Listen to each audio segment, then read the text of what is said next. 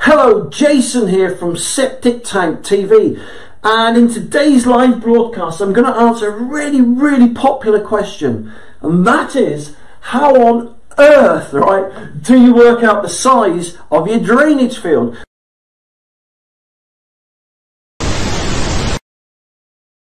Well, it's a lot simpler and easier than this looks, right? Now, this particular formula that I'm about to show you is specifically designed for soakaways in which you're going to use like a herringbone type system made up of perforated pipes and gravel, etc. All right. If you're looking for the calculation to work out the size of the area of your soakaway for septic tank soakaway crates, that's a completely different calculation, so which I'll show you another day. But we're just sticking with a very popular traditional soakaway method. All right, so let me get straight into this. Let me grab my pens here. Okay, so first of all, obviously you must have somewhere in mind where you're going to locate or install your septic tank. Once you've put your tank in, or you've worked out the proposed location of where the septic tank is going, you then need to do this. Wherever the outlet pipe of the septic tank is going to be located, right, you just need to dig a small hole underneath the outlet pipe. Simple, right? Now, the size of the hole is quite small, believe it or not. It's 300 millimeters by 300 by 300 by 300. So it's basically a hole 300 millimeter squared. That's it. It's as simple as that. So dig your little hole. Once you've done that, you then fill, right, the hole up with water. So the water should fill up the hole, and the tide mark should just be below the lip of the outlet pipe of the septic tank. Then basically you leave it for 24 hours, right? So you leave it for 24 hours, and hopefully when you come back, the water will have all drained away. Now, when I say hopefully, what I mean by that is there's certain times of the year where you don't want to carry out this test that I'm showing you. So for example, say it's rained for the last 2 or 3 days and the ground's waterlogged and saturated, then you wouldn't do this test then, because it would give you a false reading. So you'd wait until you had 2 or 3, 4 dry days, then you could carry the test out, right? Okay, so you've come back the next day, the hole's now empty, which is great. So then you just fill the hole up with water again. Now, this hole here, once you've filled it with water, you've then literally got to imagine that it's broken up into 4 slices, 4 components, right? And each of those slices represents 75 mil. So it's 300 in total deep, and if we break it up into 4 quarters, 4 segments there, each of those slices represents 75 mil.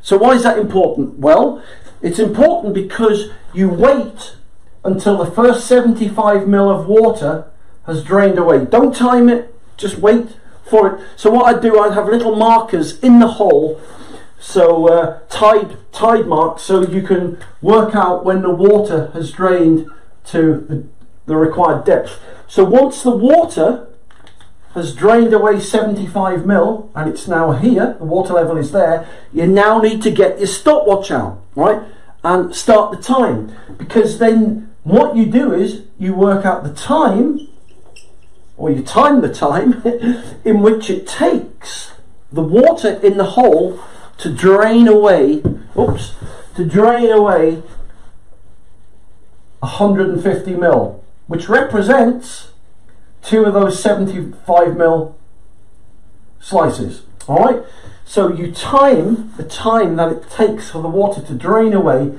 so then all that you're left with is 75 mil. Now, whatever figure you have, you would have your figure in seconds. So let's say you've done your stopwatch, and the time that it's taken to drain 150 mil equals, right, let's say it is 4,000 seconds, right, it took to drain away. That's a very important figure, and I'm going to show you what you do with that figure now, okay? All right, so then we go over to here, right? Because what you've just done is called a VP calculation or a percolation test, right? And basically, what we're going to do now, we're going to work out a little calculation based on 4,000 seconds there, which will give us a figure, and I'm going to show you how that figure comes into play in a minute. So you've got some question marks here, right? So let's rub out this question mark. So here is the drainage time, the DT time, the time it took to drain 150 mil. All right, so we got 4,000 seconds there. So we put the figure of 4,000 there, and then we divide it by 150. So let me get my calculator out here. So this is live, so my maths I learned all those years ago, you know, kicks in now. So here we go. So we've got 4,000 seconds, right, divided by 150. If you're wondering where the 150 comes from, this is a government calculation, so it's a set standard, okay? So you've got 4,000, let me do that again, 4,000 divided by 150 equals 26.6. So let's say 27 for argument's sake. Right, so that gives us a VP figure of, wait for this, oh, let me get my pen here, wait for this, 27. So 4,000 seconds there equals a VP number of 26.6 seconds. So for argument's sake, right, for argument's sake, I can find my board rubber here, let's round that 26.6 off to 27. Alright, so hopefully you're with me so far.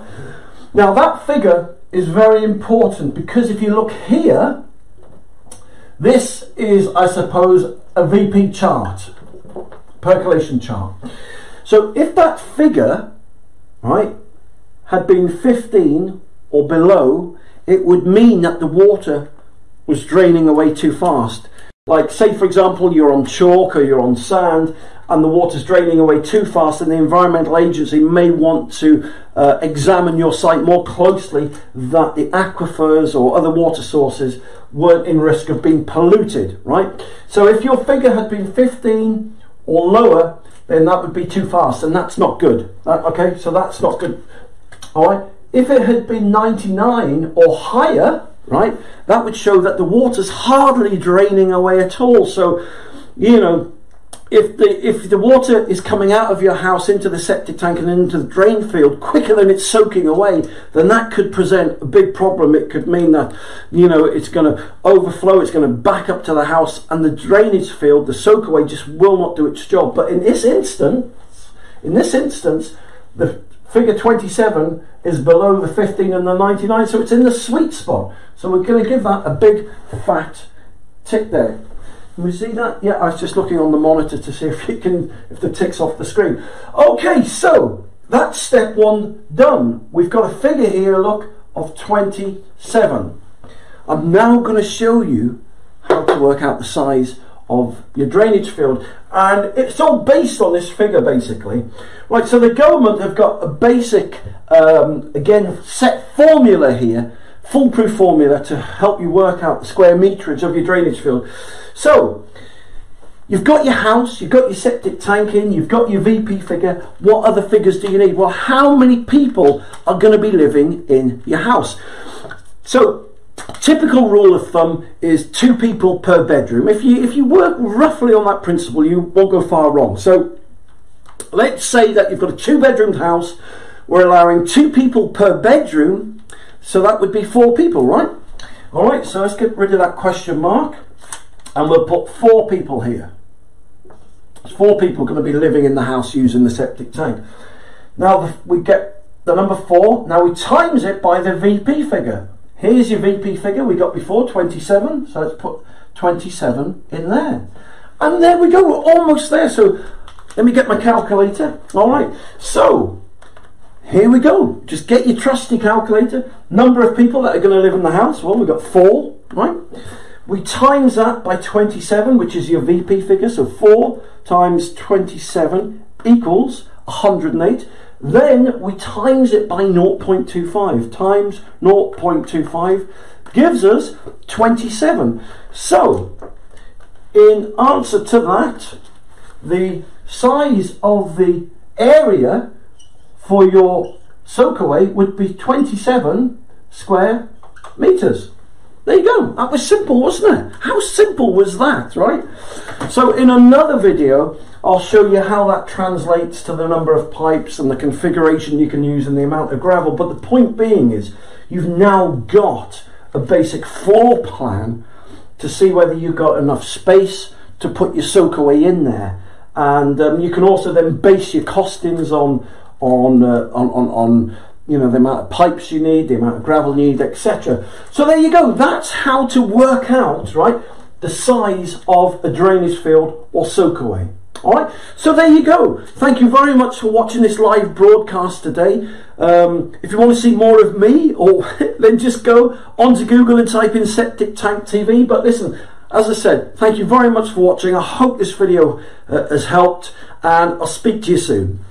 For more information, just click the link below this video or visit septictank.co.uk for free help and advice.